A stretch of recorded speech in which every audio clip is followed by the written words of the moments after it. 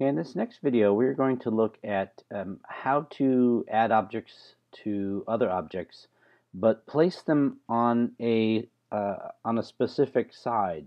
So, for example, if I were to bring out this roof shape, I can put it next to it right here. I can maybe put it next to it here. But what if I wanted to place it on top? Right now, there's really sort of no way to do that.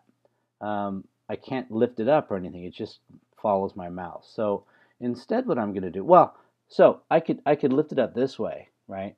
And I could move it over there and kind of approximate where I think it should go, right? But look, even there, it's not quite where I thought it should be. So I can bring it down, and that's fine, but it's not precise.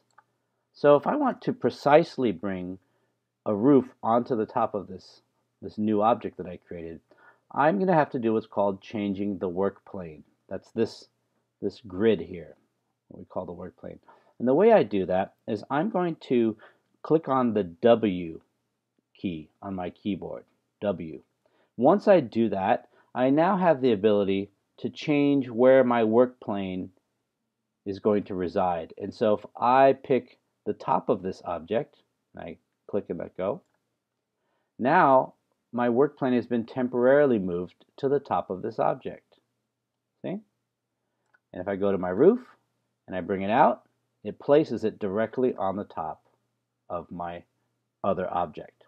If I want to clear that work plane, I hit the W again, and I just find another spot in the original work plane. I click, and it moves it back.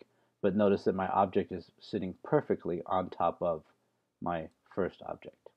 So that's adjusting the work plane for putting objects onto other objects.